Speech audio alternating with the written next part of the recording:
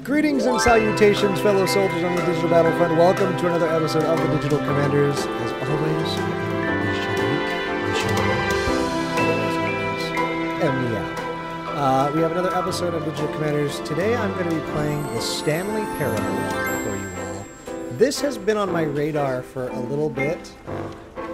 Definitely the humor is right up my alley with the sort of dry British humor and witty delivery. So I thought it'd be best if this time around I actually do a face cam video along with the game to see if there's any reaction to be had from me from whatever might be said based on the choices that I make. I've seen some game videos of this already and it seemed different in a good way and exciting and funny. So we'll see what happens. I haven't played this game yet. This is the first time I'm doing this along with you all. We're sharing a Kodak moment. Wait, take it all in. Take it all in. Okay, let's get started. And we're beginning. The end is never the end, is never the end, is never the end. This is the story of a man named Stanley. Stanley worked for a company in a big building where he was employee number 427. Employee number 427's job was simple. He sat at his desk in room 427 and he pushed buttons on the keyboard. Orders came to him through a monitor on his desk, telling him what buttons to push, how long to push them, and in what order. This is what employee 427 did every day of every month of every year. And although others might have considered it soul-rending, Stanley relished every moment that the orders came in, as though he had been made exactly for this job. And Stanley was happy. And then one day, something very peculiar happened. Okay, nothing against anyone who may actually appreciate doing work like that. Something he would that never would drive quite me up forget. the wall. I couldn't. He had been at his desk for nearly an hour bonkers. when he realized that not one single order had arrived on the monitor for him to follow. No one had showed up to give him instructions, call a meeting, or even say hi. Never in all his years at the company had this happened, this complete isolation. Something was very clearly wrong. Shocked, frozen solid, Stanley found himself unable to move for the longest time. But as he came to his wits and regained his senses, he got up from his desk and stepped Stanley out of has his some office. issues.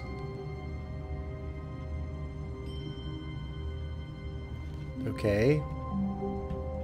I'm walking out of my office. Can I touch stuff? What is it? What am I typing? How am I typing? What am I typing? There's no keyboard in front of me. I'm clicking the left mouse button right now and it makes a typing But Stanley simply Oh. couldn't handle the pressure. What if he had to make a decision? What if a crucial outcome fell under his responsibility? He had never been trained for that. No. This couldn't go any way except badly. The thing to do now, Stanley thought to himself, is to wait. Nothing will hurt me. Nothing will break me. In here I can be happy forever. I will be happy. Stanley waited. Hours passed. Oh, God. Then days. Had Had years gone by? He no longer had the ability to tell. But the one thing he knew for sure, beyond any doubt, was that if he waited long enough, the answers would come. Eventually, someday, they would arrive. Soon, very soon now, this will end. He will Do I be want the spoken answers to arrive right He now? will be told what to do.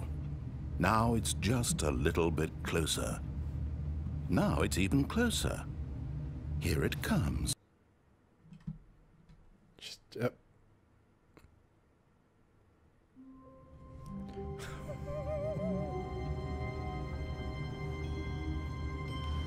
so I'm like forced to leave anyway. Okay. We're exiting out of the office space right now. Hello? Somehow I'm still typing. No keyboard, still typing. Nope. Nope. All of his co-workers were gone. Nope.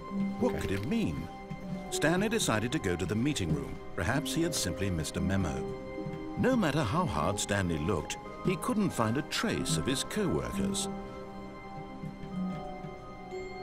What does that say on that computer screen? I can't see it.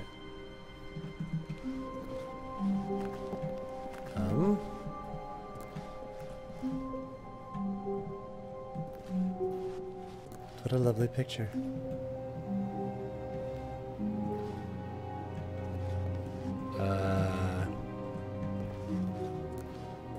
That door's open.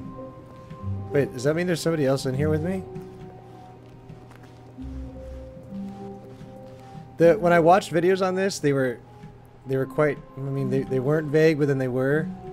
It was a pretty good trailer, actually, when they were doing it. So I mean, I know what to expect. At least I know how the game is kind of supposed to go, but then I don't know what to expect. When Stanley came and maybe to that's a the set point of the two game, open doors, is that... he entered the door on his left.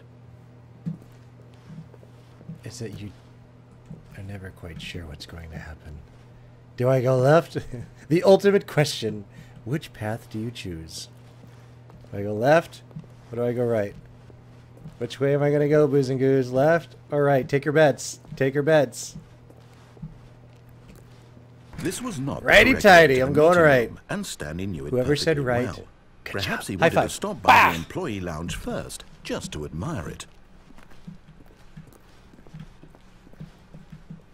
What the hell is the employee lounge? Why do I want to go there? There's like nobody here. Ah, yes, truly a room worth admiring. It had really been worth the detour after all, just to spend a few moments here in this immaculate, beautifully constructed room. Stanley simply stood here, drinking it all in. Katukas.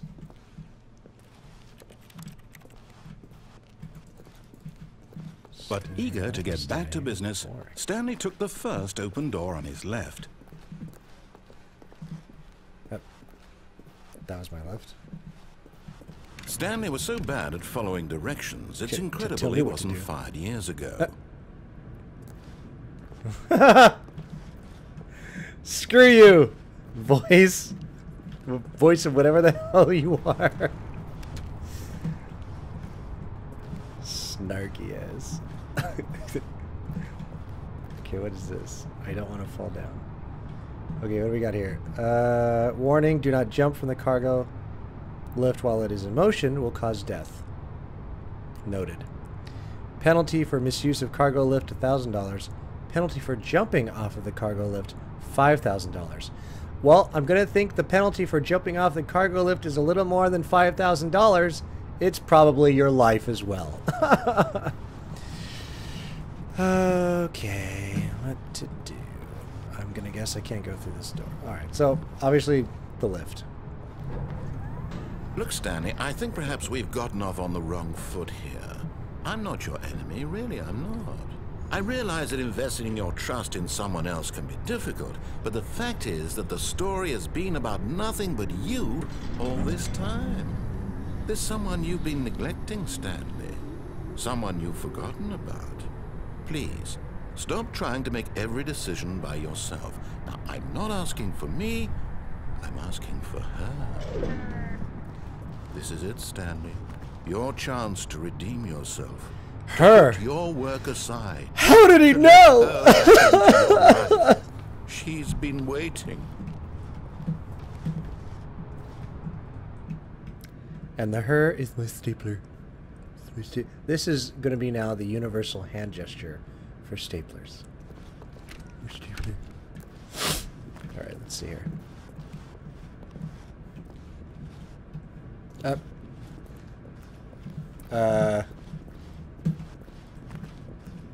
Oh, this is probably the end of it, isn't it? That's her, Stanley. You need to be the one to do this, to reach out to her. If you can truly place your faith in another, then pick up the phone.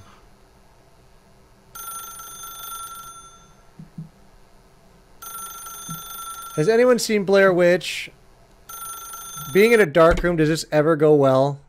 Let's just answer the phone.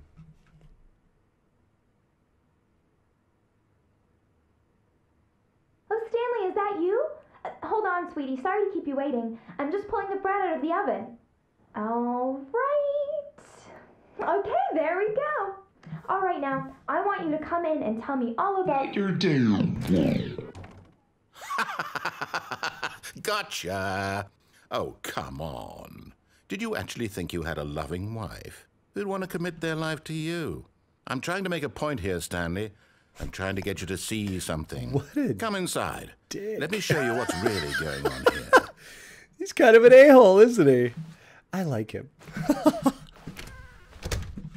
You know what? This is a very first thing sad I think story of about is the the death mannequin of a man people named from Stanley. Doctor Who when that thing appeared, and I'm like, whoa, this game's taking on a whole other thing. Good morning, employee 427. Press 3 on your keyboard. Let's see how Stanley far is this quite a rabbit hole boring goes. fellow. He has a job that demands nothing of him, and every button that he pushes is a reminder of the inconsequential nature of his existence.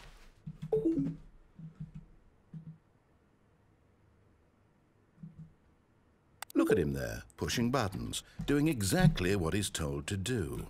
Now he's pushing a button. Now he's eating lunch. Now he's going home. Now he's coming back to work. One might even feel sorry for him, except that he's chosen this life.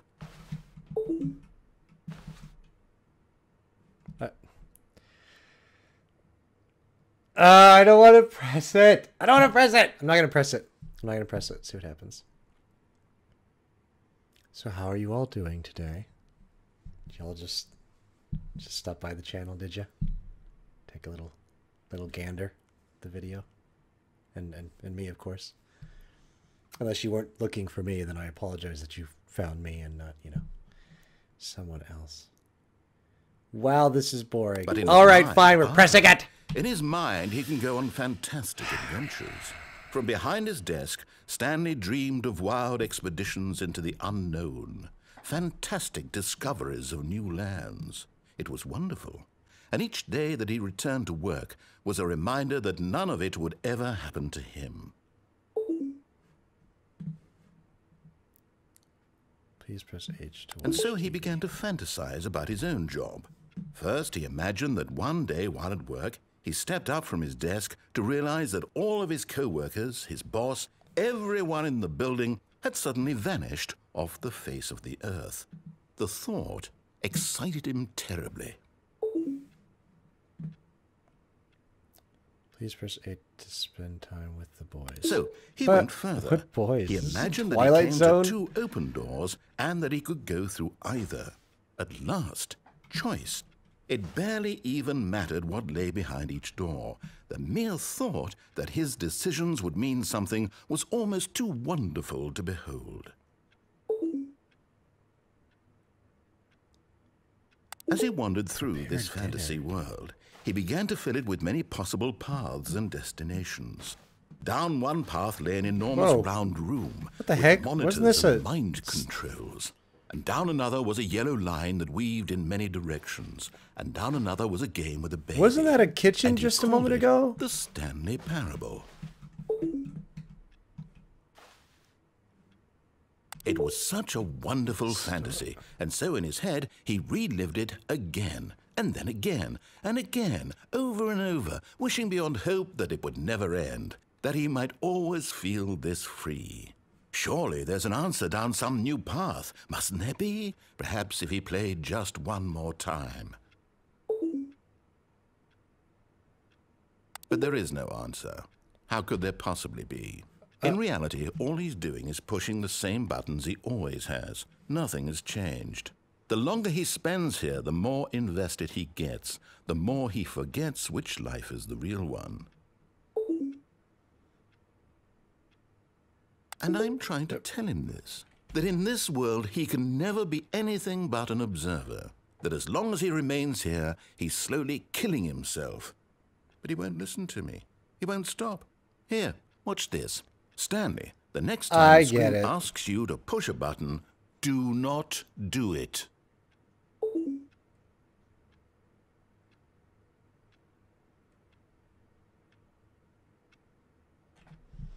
And he's telling me to not push a button, and if I don't push it, then I'm still doing exactly what I'm told. If I push the button,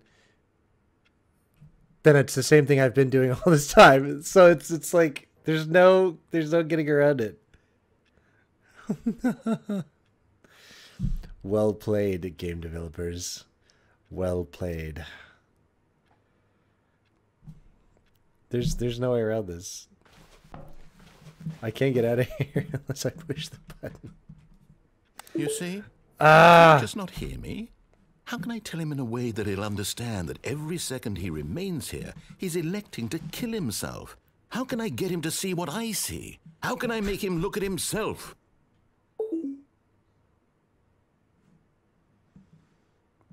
Press to question nothing.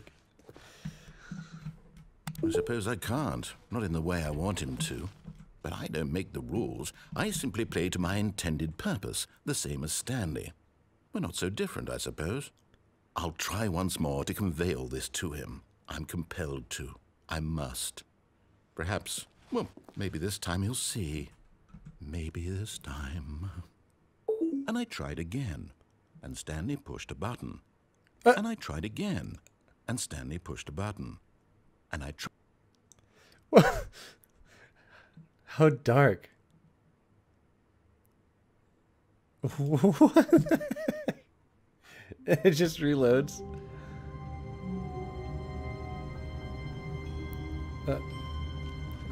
All of his co-workers were gone. Okay. What could it mean? Stanley decided to go to the meeting room. Perhaps he had simply missed a memo.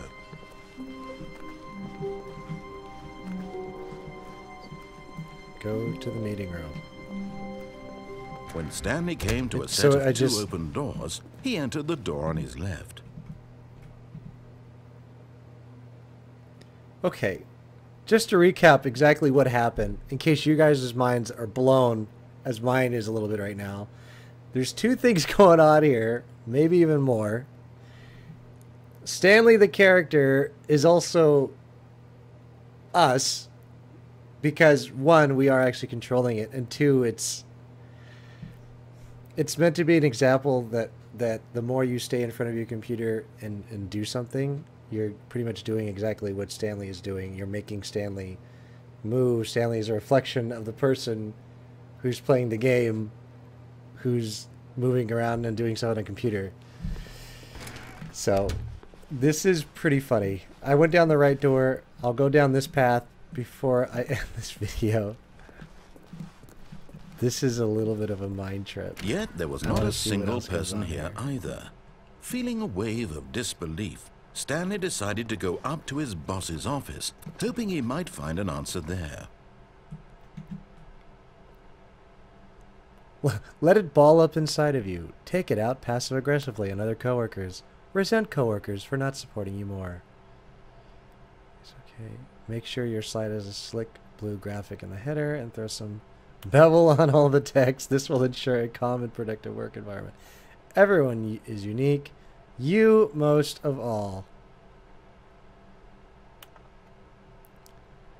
But if everyone is unique, then are they really unique? If everyone is unique and nobody is normal? Stanley just stood there doing nothing at all. He seems to think I have nothing better to do with my time than to sit around and describe every fascinating little detail of his inability to do anything. This is why Stanley and I are on such good terms.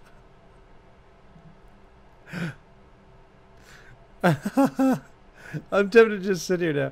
On your boss appreciation minute worksheet, circle the top 20 things you love most about your jobs. You ever find yourself in a conflict with another diligent employee like yourself, but more inclined toward conflict unless you're the kind of person who initiates conflict? Why did we hire you? Oh, I don't... What are your dreams for the future? Success, transcend, blah, blah, blah, blah. Okay, what is on this board here? To do, synergize, core value, expenditures, shift global market, what test. Talk less, do unbelievably amazing work all the time, every day, with no expectation of promotion or recognition. Don't get fired. Okay. Okay.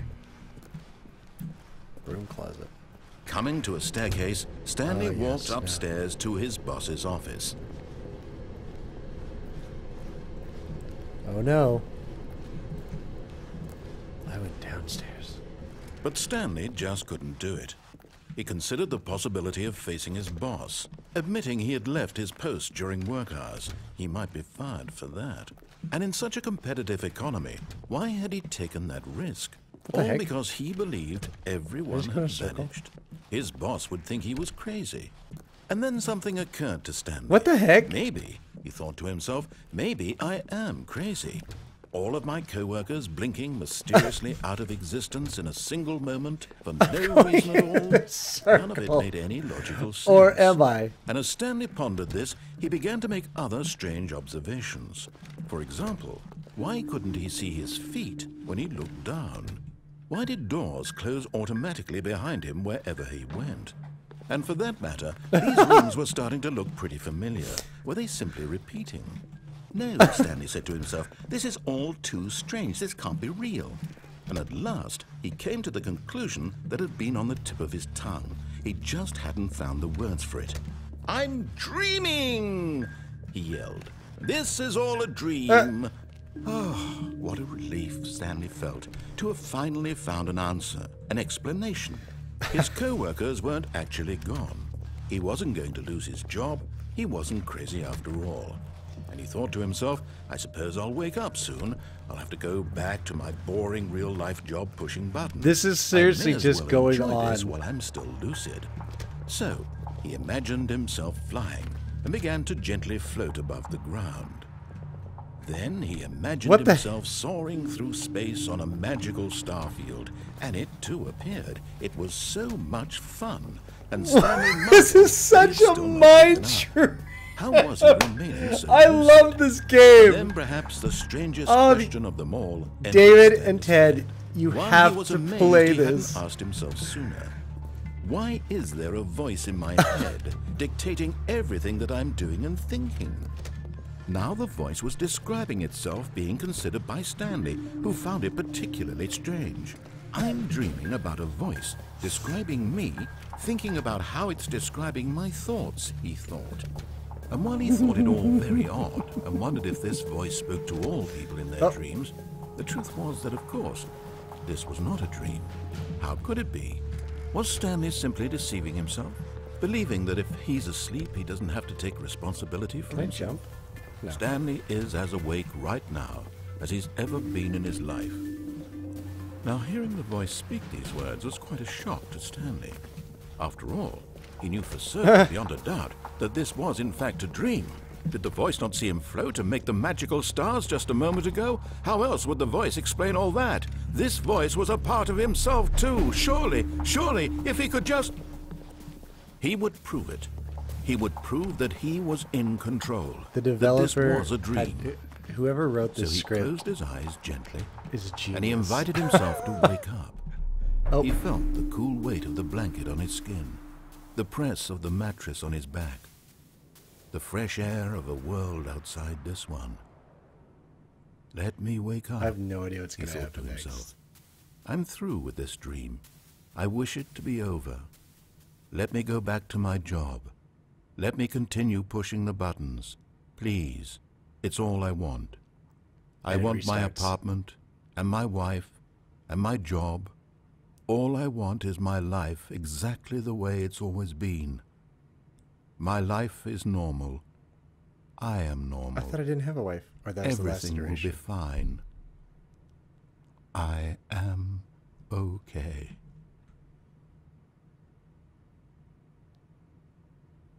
I'm not okay. I don't know what that... Stanley began screaming.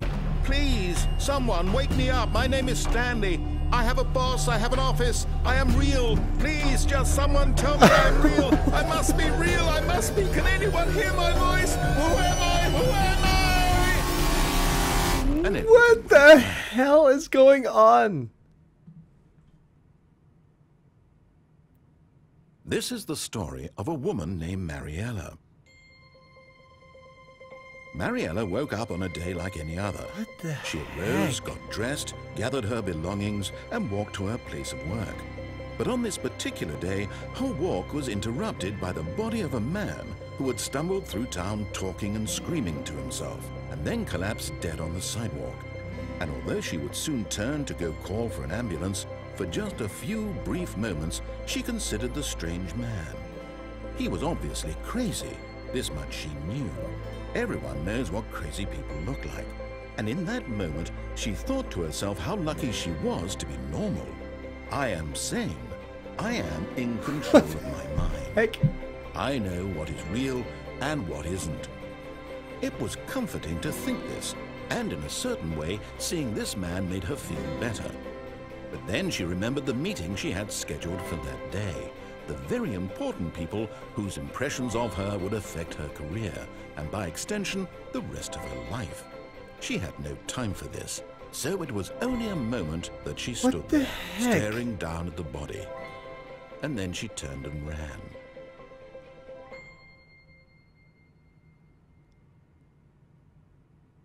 What the heck?